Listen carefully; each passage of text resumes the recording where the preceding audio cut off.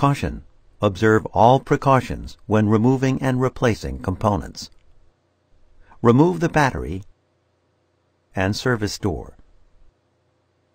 Remove the 4mm P1 Phillips head screw next to the optical disc icon.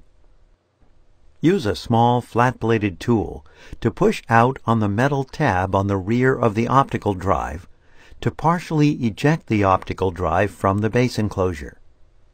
Grasp the optical drive bezel and pull the optical drive out of the optical drive bay. Insert the optical drive into the optical drive bay until the connector is fully seated. Replace the 4mm P1 Phillips head screw to secure the optical drive to the base enclosure.